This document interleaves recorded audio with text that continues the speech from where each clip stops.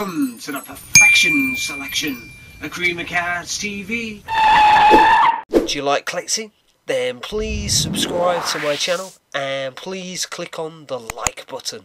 Welcome back. This is part 2 in a series of 4 videos on rare and interesting stamps featured on these more than 70-year-old trade cards. If you haven't seen part 1 yet, please watch that now.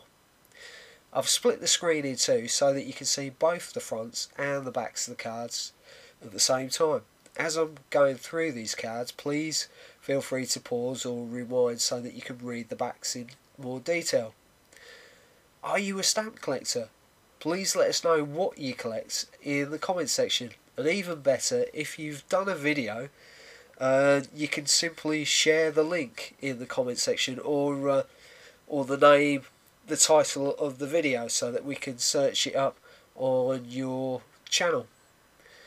When Uganda started up a postal service way back in 1895, they didn't have any printing machinery available to produce the stamps, so using the only typewriter in the country, they improvised, and the value of the typewritten stamps was expressed in cowrie shells, the local currency at the time.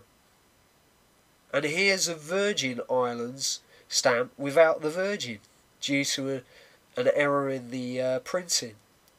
Most stamp errors are spotted quite early on, as you can imagine, but this one on this card lay undiscovered for 42 years. The 9 Kreuzer was accidentally printed on green paper instead of rose. One of these misprinted stamps fetched well over £1 million just a few years ago. Many stamps were issued to commemorate joyful occasions, such as coronations, but some marked more sombre affairs, such as the death of Queen Astrid of Belgium in 1935. Don't forget, if I'm going too fast, please feel free to pause and rewind the video so that you can have ample time to read the descriptions on the backs. Here are some stamps that we issued to commemorate another tragic event, the assassination of none other than Archduke Ferdinand. But that event we certainly won't forget in a hurry, since it is said to have triggered World War I, which led to the deaths of not just one life, but millions of lives. Now that you've seen that video, you might want to complete the series. Just click on the following video image links.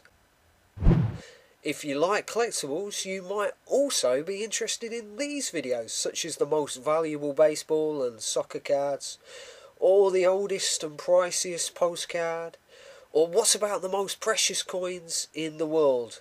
Perhaps you're more into superheroes and the most valuable comic book. This is just a small sample of the many other collectible videos on my YouTube channel. Please watch, rate and subscribe.